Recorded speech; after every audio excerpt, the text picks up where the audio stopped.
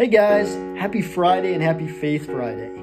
I hope you guys enjoyed last week. I know it was grim. I had some messages that said they really needed to hear that though, and I'm glad that reached you. This week we're going to bring things up a little bit more, into a little bit more of a positive vibe, but I want to first start by asking you guys a question. Do you guys remember when you were young, when you were little, and your parents would always, have these rules, They were things we hated. They were like, you can't do this, you can't do that.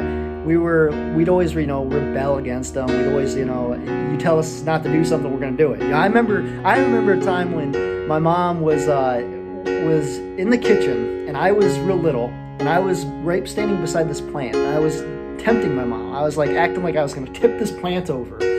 And my mom's like, don't you dare tip that plant over. Don't you dare do it. And I tipped the plant over. Dirt went everywhere. It was a mess, and I just laughed. My parents probably thought I was the child from hell. But we had all these things. We had all these rules that we were told not to do. And back then, I'm sure, like me, I'm sure you rebelled as well. We were told not to do things for our safety, like not stick our fingers in outlets. Not to run with scissors. These common sense things we know nowadays, but our parents taught them to us.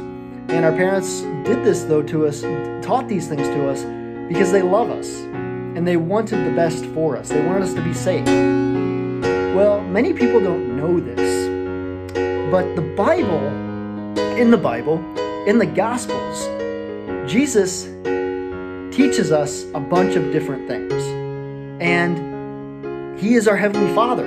He is our Heavenly Father, our Heavenly Parent that watches over us. And many people just don't realize that there is teachings in the Gospels that can change the way you live your life. And they're much more than rules. They're much more than guidelines. They're the way that we should be living life. And they're the way that equals to the most fulfilled life. The way to fulfillment, the way to heaven. These teachings are in the Bible. It's that easy. And the other day I was reading through this. I've read the Gospels a few times now. And going through this, Jesus at one time, in Matthew describes this as Jesus was walking and a ton of people were following him. And they were climbing up, and they were walking up this mountain. And it never says what mountain this was actually on. But he got to the top of this mountain and there was just a ton of people. And he told the people to sit down. And he just started preaching to them.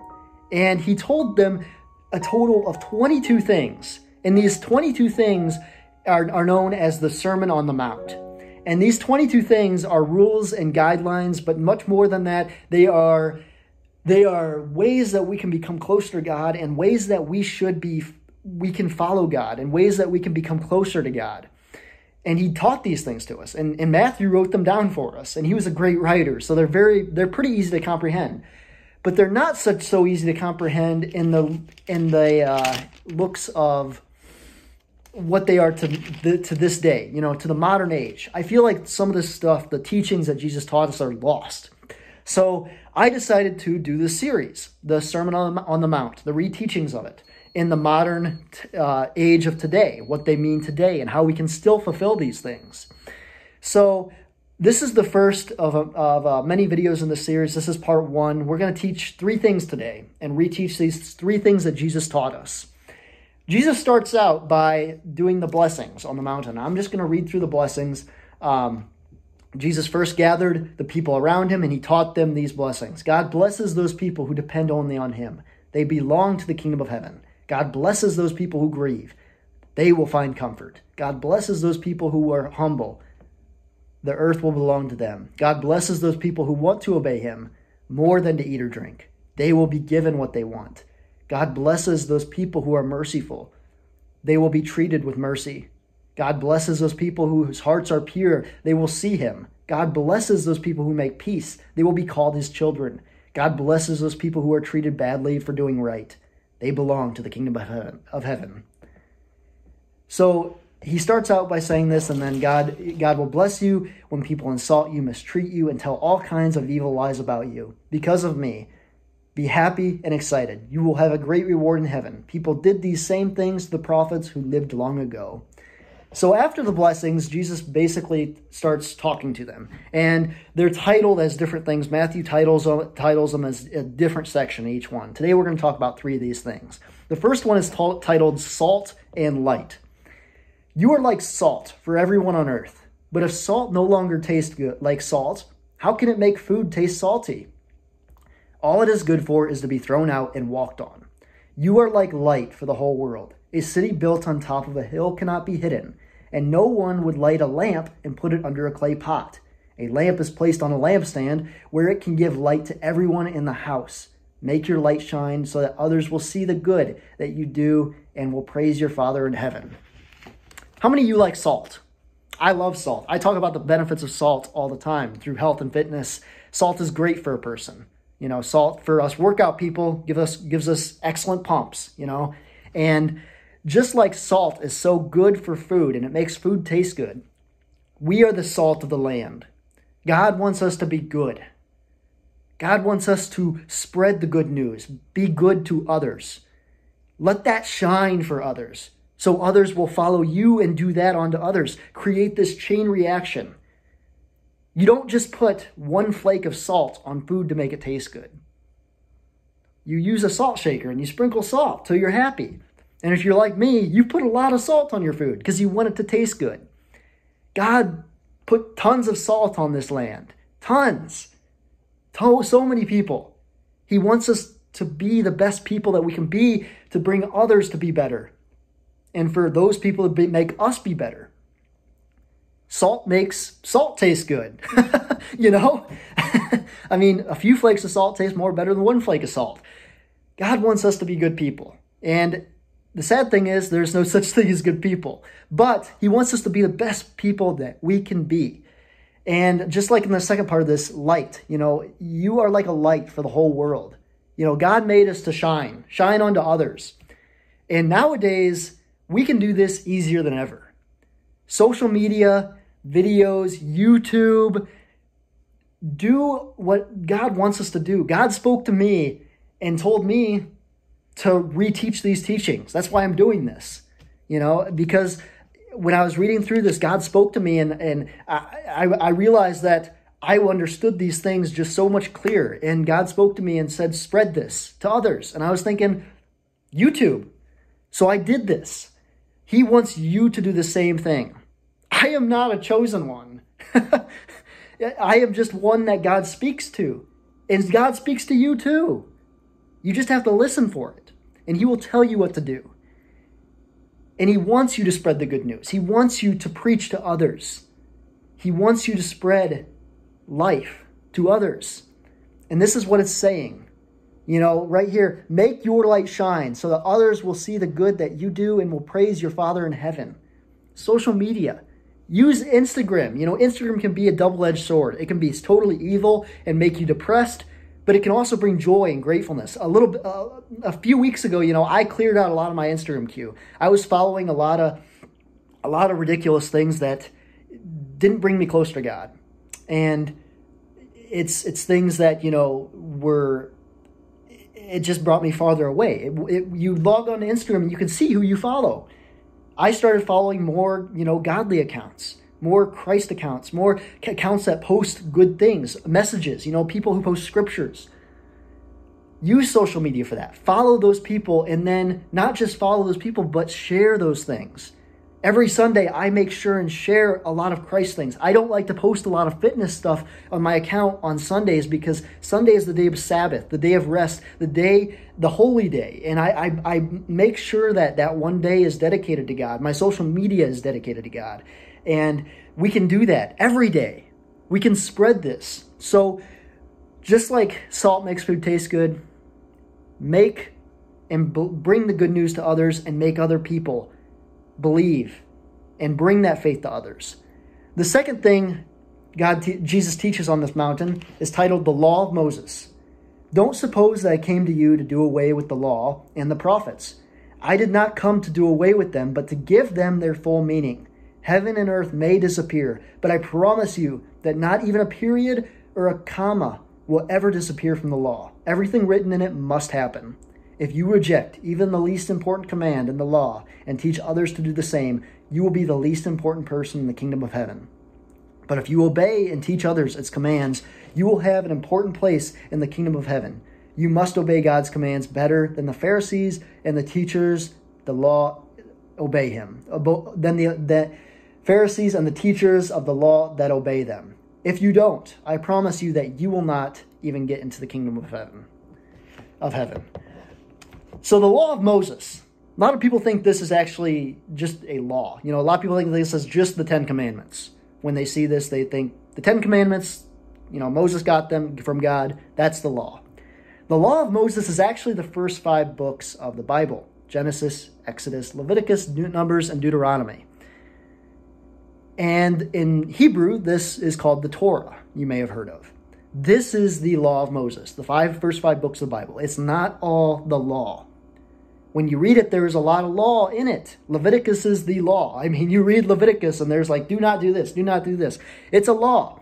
But the combination of Genesis, Exodus, Leviticus, Numbers, and Deuteronomy is the teachings of the beginning, and where the people suffered the Israelites suffered in Egypt, and then God rescued them.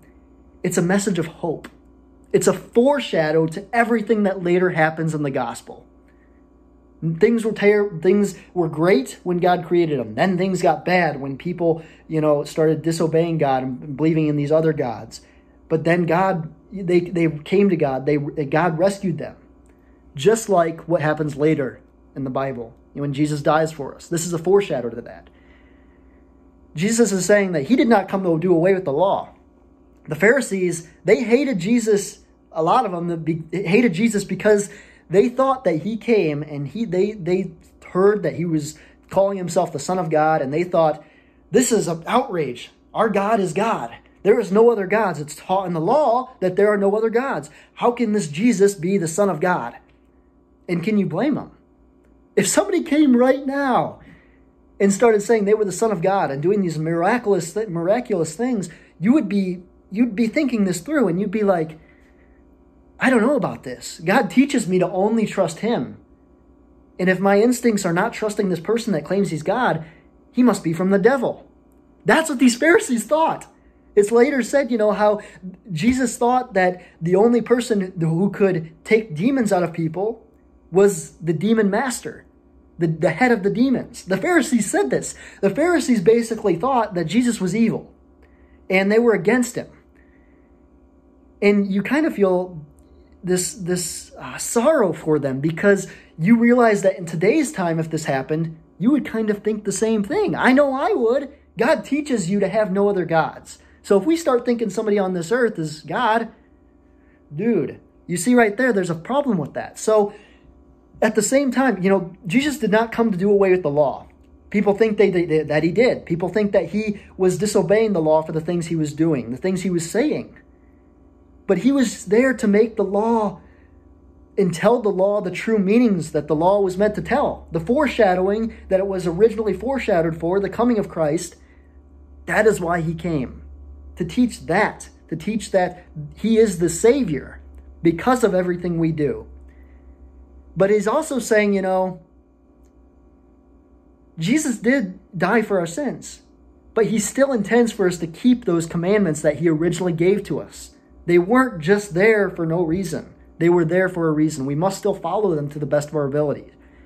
And if we break them, we must truly ask for forgiveness for them, because we know we did wrong. The third thing that Jesus talks about on the mountain is it's titled anger. You know that our ancestors were told, do not murder, and a murderer must be brought to trial. But I promise you that if you are angry with someone, you will have to stand trial. If you call someone a fool, you will be taken into court. And if you say that someone is worthless, you will be in danger of the fires of hell. So if you are about to place your gift on the altar and remember that someone is angry with you, leave your gift there in front of the altar. Make peace with that person, then come back and offer your gift to God. Before you are dragged into court, make friends with the person who has accused you of doing wrong. If you don't, you will be handed over to the judge and then to the officer who will put you in jail. I promise you that you will not get out of jail until you have paid the last cent you owe. There are many parts to this one.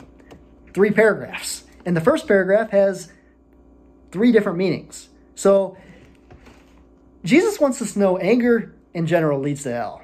There's no other way around it. Anger is a sin. No matter any way you look at it, anger is a sin. Jesus did not intend for anger to be there at all.